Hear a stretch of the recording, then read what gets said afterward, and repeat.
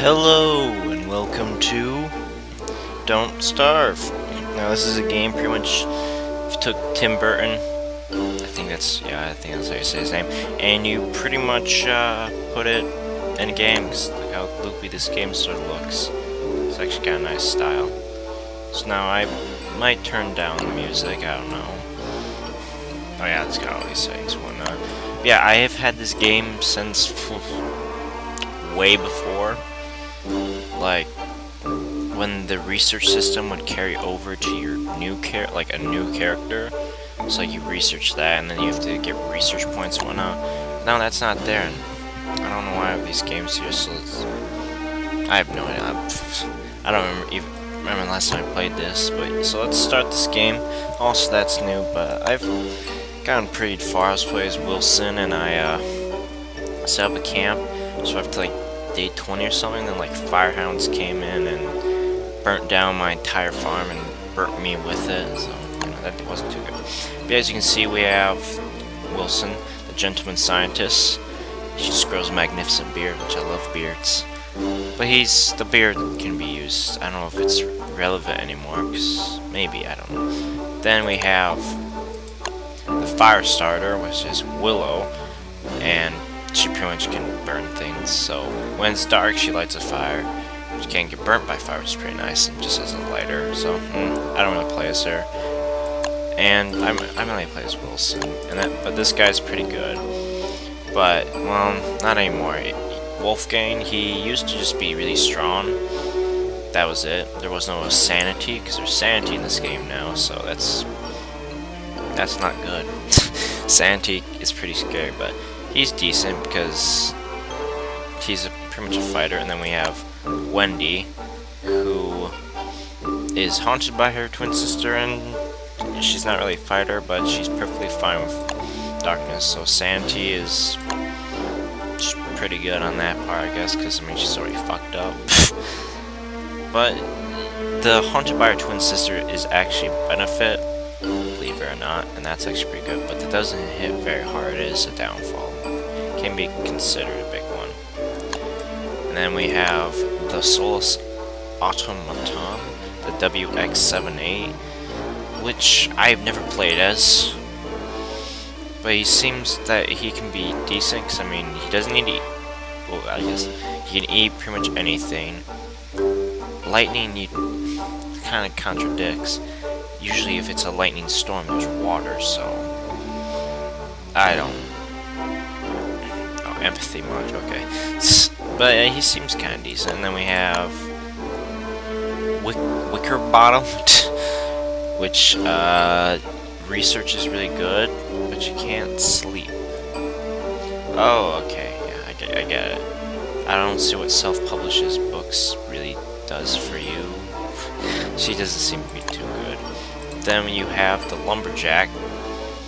He's got a nice axe, but he has a terrible secret, which I know. And then you have two unknown characters. I actually know both of them, but you have to do something to unlock them. So that's pretty much all of them. Maybe her, just the sanity part. Maybe Wilson, because I'd have a mustache. What? Well, he grows a magnificent beard, as it says. It's pretty nice.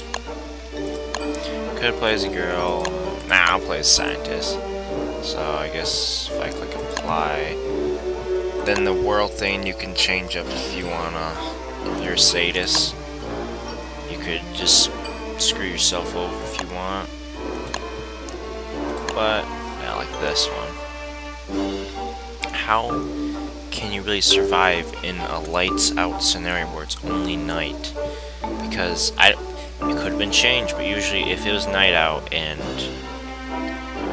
well, it doesn't mean like it's just dawn always, but if it was ever, if it was, no, I guess it's fucking night, but, okay, sorry, I'm getting in trouble by looking at this, but yeah, it's pretty much would be, yeah, this fucking interruption by myself, yes, discard. But you could, like, do you have to have, like, doesn't seem. You'd have to be the chick or whatever, I guess. But even then, she would die. I don't know. But let's continue. Let's just actually start this game. It could be a really short series. It might not even be a series. But as you can see, it's adding back to the Tim Burton sort of thing, like Nightmare Before Christmas. What is Undead Bride, I think? That one actually kind of like, 'cause it's Victorian Secret era. Then there was Frankenweenie. I have not seen that. But if you look at the dog, it sort of goes backwards in the movies he's made. I think it was first Nightmare Before Christmas, the dog's a ghost. Undead Bride, the dog's a skeleton. And then in Frankenweenie, the dog is living. So if you go backwards, it sort of all matches up. I guess we're loading in now, because I'm just getting the buzzing sound of doom. But yeah, this game's pretty roguelike, I guess. I might be playing roguelike games kind of soon-ish. I mean, like, a few. I don't know. Yep, here we are. Oh, wow, my ear. Ow.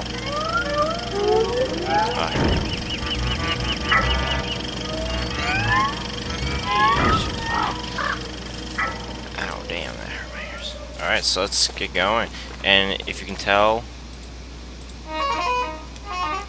it doesn't sound like human, but it's kind of nice. Because every character has a different tone, like this guy's a harmonica or something. I don't know. I'm getting mixed up my words. But yeah, pretty much, this is the game. I don't know if I'm really going to explain to you what, because you probably already know. I've played this game for a long time, but there has been a lot of things. Like, that is a new thing. The research thing, I don't really understand. There's actually an ending to the game as well, like before it just survived, which is why I said I held out for so long. I was just like, well, I explored so much area and stuff. As you see, we're getting graphical things over here. And this game's a nice game. I don't know what I can really talk about. I mean, shit can hit the fan pretty quick. But there's also caverns stuff, excuse me. But yeah, there's a couple roguelike games I might play. If you just want to know, what's your opinion on graphics to viewers? Like, if I would play a game per se that had little to none graphics, what do you think about that? Like, I'll probably still play it, but like, what do you think about games like that? Like, this is, you know, me and you talking, mono to mono. Like, to me, really, graphics do not matter to me pretty much at all. So I said I'd play games that like none. Do I care? It would be nice, but it wouldn't really work the genre. It would be nice if the graphics were better, but the genre doesn't really work. And get the grass suit. It's gonna save your life. I'm kidding. But yeah, let's see here. We got our time. It's called World 1 because I don't know if I can name it or not. I don't know. I'm just gonna chop down this tree because fuck nature. I don't know. But yeah, it's, well, I'm trying to think. What's really the top? There's a lot of hidden things in this game, I'll say that much. Like, hidden meters that determine your, pretty much how quick you're gonna die. As days do go on, as I said, I was killed by firehounds, which spew fire, and, well, they're deadly. Especially when it's, see, and everyone says different things, such as, oh, fuck, what's her name? The Bereaved, or, I can't remember, Wendy, I don't fucking remember her name. Fucked up chick, I'll say that much. She will say some quotes from, I think, Edgar Allan Poe. Like, well, I guess she mentions the Raven. Raven, Edgar Allan Poe's kind of the thing. Also, how he died is quite a mystery. Like, hold on, let's move my mic closer. Like, in, there was a movie about Edgar Allan Poe and, like, a murderer, and he had to help the investigation team and whatnot. That's map. I think you can see my, yeah. This map's kind of big. Might not even be that big. It's pretty big though. That's what I said. But it's quite interesting because they found him lying on a bench and they took him to the hospital and then he died. And they don't really know how he died, which is kind of spooky, scary. Skeletons. Yeah, I like this game, and Don't Starve Together is going to be out soon. And you know I'm gonna play. Also, you might be like, oh, I don't own Reign of Giants, so I really want it. But you might be thinking, oh, Bowtie Brother, who's this kid? I've never played with him. Well, I have, but not recorded. I was also playing with another friend who does not have a YouTube channel. We played for about 8 hours of Gary's Mod, and holy hell, it was fun. But damn, I had school the next day. So I went to bed at 2 a.m. 2 a.m. and I wake up at 6 a.m. So, as you can imagine, all of us were tired as fuck. I was fully awake primarily because of me kind of, you know, not really sleeping. Also, I'm playing with just the mouse like this. My other hand is just kind of resting on my hip. I don't know why. I'm just gonna stop. I'm just gonna stop talking. Well, hot damn. You can play with, you know, like when I'm done chopping the tree down, I can like use WASD like this. But I'm just used to clicking, so I just start clicking. I think that's actually a new thing that you had to play with arrow keys. No.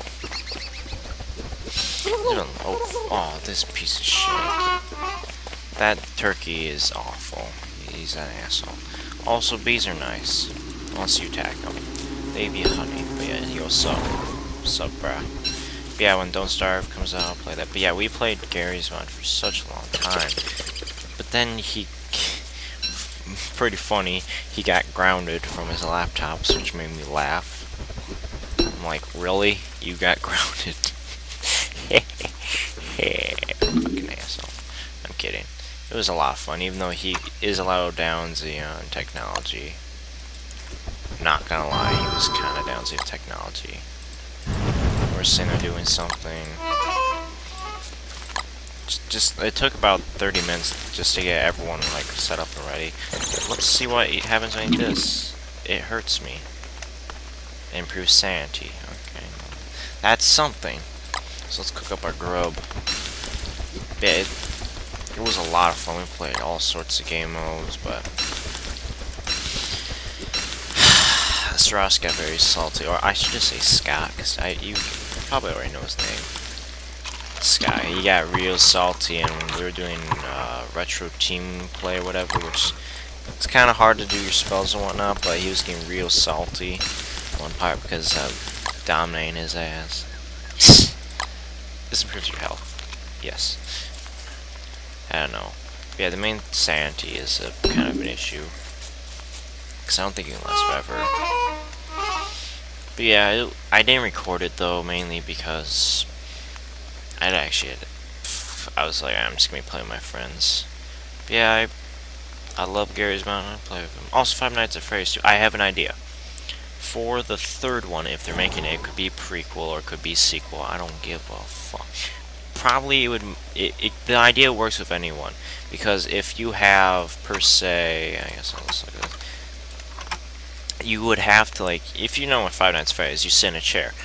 Why not have it where you can swivel around to face a door? Like there's like you're in the center of the restaurant. Like maybe it's in a massive mall because it's a prequel to the prequel, which is Five Nights at Freddy's 2. Believe it or not, sorry for spoilers.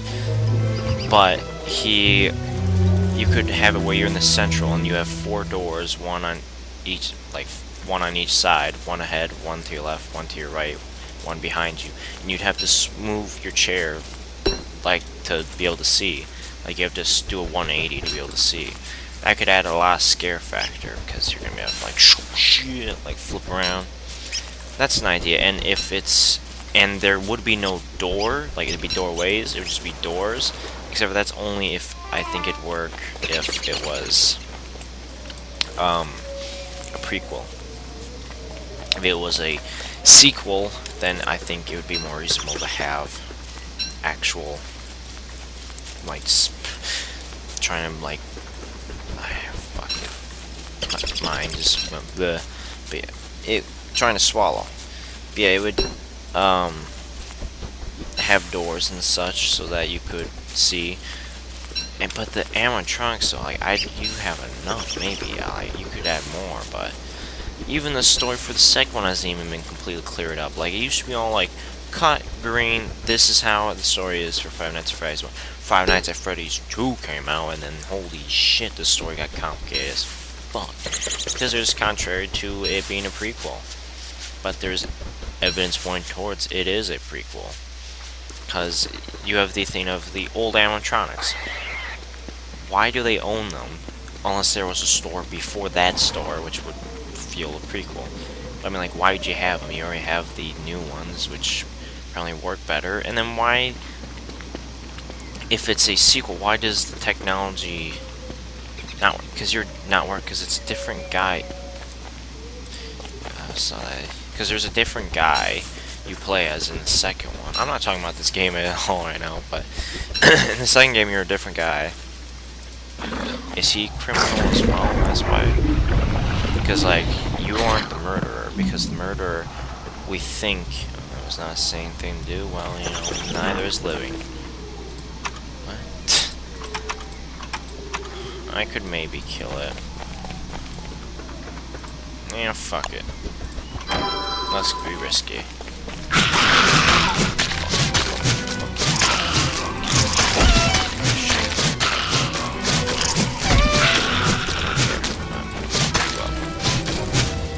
See, that was too good. I'll stomp you dead, he said. Don't eat monster meat. Don't do it. I implore you. Well, I mean, I guess that's true. It did. But yeah, don't eat monster meat. What's really the use of monster meat? I guess it could be used as crafting. And holy hell, am I far away. Man, I'm having an issue right now of, I'm not finding any rocks. I got my amazing protection going on right here. But yeah, do not let those spider things get out of hand. They will grow. And when they grow, it becomes hell to break them down. Like, you find them, you get rid of them. Like, my long game, I left them, like a few of them, and damn, I went on a clear out mission. It was like fucking World War I. It was hell. It was pretty awful. Oh, World War II, I guess. But yeah, the Adrian's Assault is coming out on November 18th, and it is 14th, 15th. Holy. Yeah, it's coming out on Tuesday, and you probably heard my phone go off as soon as I looked at it. Alright. So anyways, that might conclude this part. I don't know, I mean...